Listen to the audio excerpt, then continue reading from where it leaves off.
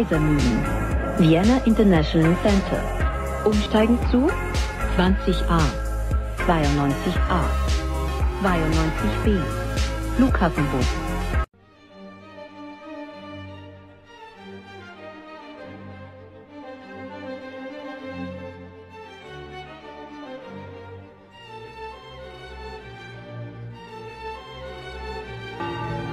Let's explore Vienna Central Cemetery. It was opened in 1874 and it's the second largest cemetery in Europe.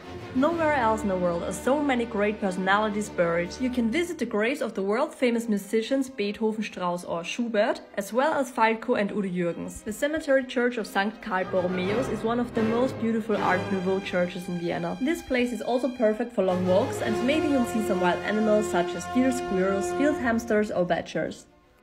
On the 15th part of Hidden Gems in Vienna, we want to show you this beautiful church that is located at Steinhof in the 14th district. It was built in 1907 by the architect Otto Wagner. Because it is located within an asylum, the building was designed with very few sharp edges, emergency exits and many more features. It's also possible to go inside the church. It's open Saturday and Sunday from 11 a.m. to 5 p.m.